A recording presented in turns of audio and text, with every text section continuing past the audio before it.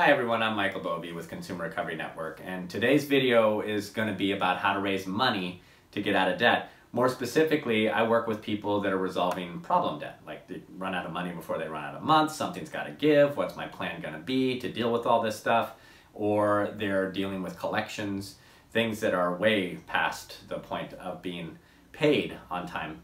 And so when you're looking for money to come up with to resolve a debt, when you're already late, you can usually settle for less. You can take a debt that you haven't paid for, say, 5 months, a credit card debt, and negotiate for half or less. A lot of time, quite a bit less than half.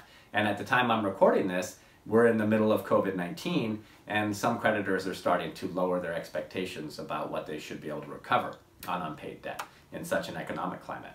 And so that starts to impact how you can raise money too. So I'm going to go down a list of things that I usually walk people through during one of my original phone consults that I do with people to help them determine what path is mathematically appropriate for them to try and deal with their debt. And it's focused on debt settlement. And so let's start. When I'm talking to somebody who is no longer able to make their minimums and they're just starting to realize that, they haven't even missed payments or they've just missed payments. Well, maybe they couldn't make their required minimums on their, say, $30,000 worth of credit card debt. And maybe their required minimums are closer to like $900, $1,100, but maybe they could save up $500 or $400. Not enough to keep everybody happy, but enough to start saving up every month. So there's option number one. Save up monthly from paychecks, every paycheck, and whatever you can consistently do. So let's assume for this experiment here, it's $500 a month this person's gonna save. So that's $6,000 a year. And so let's say that $30,000 could be settled for 15, half off. Well, they're almost halfway there and they need to save up another year. Well, now they're 12,000. So they're really only $3,000 short from being able to finish settlements inside of 2 years just from their monthly paychecks, as long as that savings stays consistent.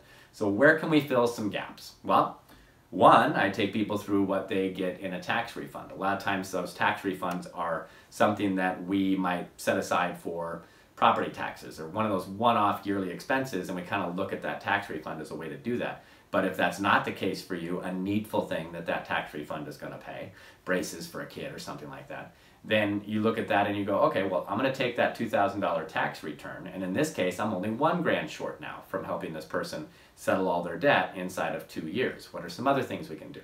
Well, there's work bonuses, end of year bonuses, there's different quarterly bonuses. If you're involved in a scenario where you work and you get better commissions in some periods of the year, a cyclical type of job, there's a whole bunch of things that come from work bonuses that you can start to think of, well, how's that going to work? What if you took on extra work? And this is where COVID-19 might be impacting some of us that would regularly try to go out and earn extra income. We didn't lose our job, we still have our main job, but we lost our side gig. Well, there's a lot of ways to earn side money, but in the middle of social distancing, not many people want you walking or washing their dog, or there's a whole lot less demand because of travel for Uber and Lyft and things like that. Tons. We actually have an article, a great article on how to earn extra cash, and so I'll link to it here in the video, but there's other things, other people might have different situations. We just solved this person's problem using $500. They can't afford their $900 or $1,000 a month minimums and have stopped paying their creditors, and we just solved their problem in 2 years or less, right? And sometimes people need more money than that, or they can't set aside much from income, and so they're looking really hard for other ways to raise cash. Sometimes that involves selling something. I worked with a guy who couldn't qualify for Chapter 7 bankruptcy where he would have otherwise because he had a gun collection and was handed down from generation to generation. Just one of those guns was worth $33,000. He hated to sell it, but he did, and he used it to get out of debt. I've worked with people who had no other choice but to try and take a 401k loan out. Why? Because they're being sued, and they'd rather take a loan out, pay themselves back with interest rather than have their wages garnished 25% because of that's what happens in most states if they get a judgment against you. Only a few, 5 states, do not allow wage garnishment, so that leaves a lot of us exposed. You could borrow from a family member. I mean, we don't want to go to our family members or friends with problems, but a lot of them would wish that we had if they really knew what was going on. And sometimes in a scenario where I just outlined this person, 30 grand worth of debt, we just solved their problem inside of 24 months for $13,000, $12,000, and maybe their settlements actually went that low because a lot can go less than half.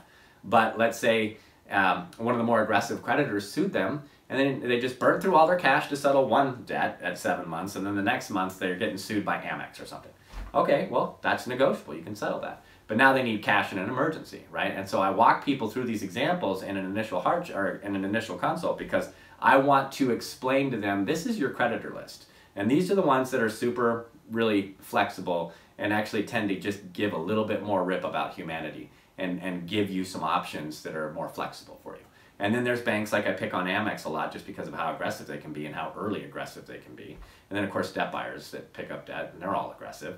And there's ways that I can walk you through in an initial phone consult and build out this plan, right? Okay, well let's hit everything. Let me target what you can settle for because I actually know what these guys are going to settle for. Boots on the ground intel right now. You schedule a call with me, we'll walk through all of it, and we'll talk about how you get from point A, unsure about what to do and what's going to work for you, to confident about the debt relief choice that you're going to make, whatever that may be. And if it is settlement, because of the intel that I have, I can just walk you through, build out the entire plan. So these are different ways that you can settle debt. Another element that it can be introduced to this is that I just mentioned some creditors that are actually flexible. And they're limited in their flexibility prior to charge-off because there's some federal regulation or OCC guidance, one of the bank's regulators, that prevents them from doing longer than 90-day or 94-day, but it works up to 3 months. Terms on a settlement that you have to pay it in 3 months if you're settling before you're 6 months late. After you're 6 months late, that OCC rule doesn't apply. And guess what that means?